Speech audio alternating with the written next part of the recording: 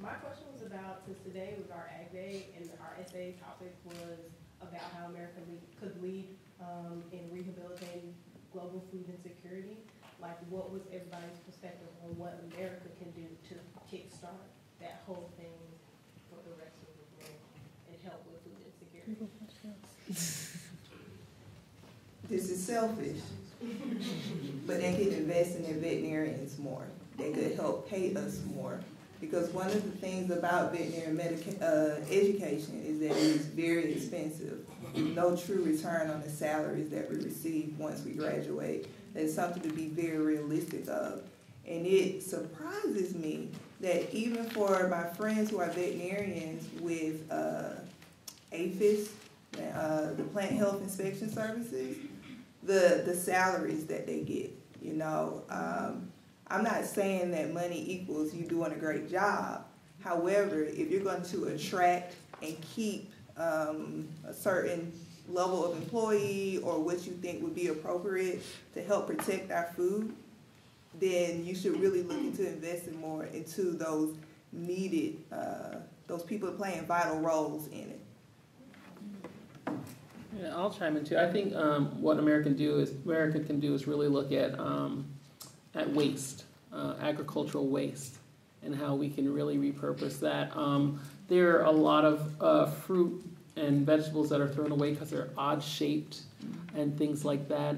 We were talking when I first came up about, I was like, you can make powder out of anything. And it is true, you can make powder out of anything. So really looking at, or flour, I should say, flour. But you can really looking at how, you know, what are we wasting? How can we get that into the communities? Also local, encouraging those relationships between local farmers and, hate to say it, prisons, local farmers and schools. They have the farm to school programs from state to state. But that is the answer. That is the future. It's really localizing our consumption and also looking at what are we wasting and how can we repurpose that waste into other things to help with the food insecurity. Also, when getting involved with, I'd love to see more agriculturalists representing on city commissions and zoning, getting involved with zoning and understanding,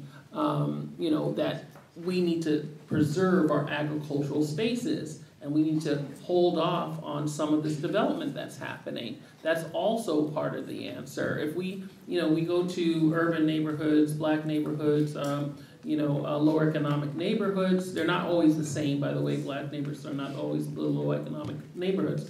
But in those groups, we go to those neighborhoods and, again, people are eating from their convenience stores and things like that. They're not having the Whole Foods markets there. So really changing the dynamic and being a decision maker and an influencer as far as what municipalities do when they're making their rules, when they're determining their zoning, how do they approach it and how do they make sure that all of their citizens get the benefit of healthy options for consumption.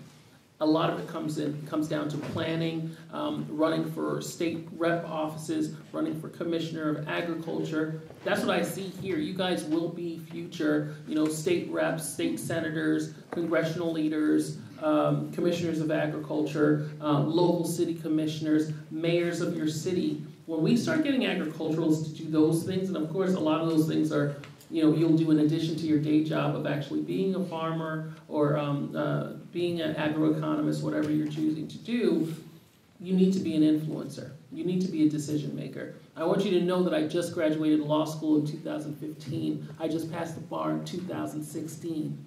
And I've had all of those roles since then. So you guys are young. You guys need to be the decision makers, and that's how you assist with this food insecurity issue and the disparities in allocation of resources that we spoke about.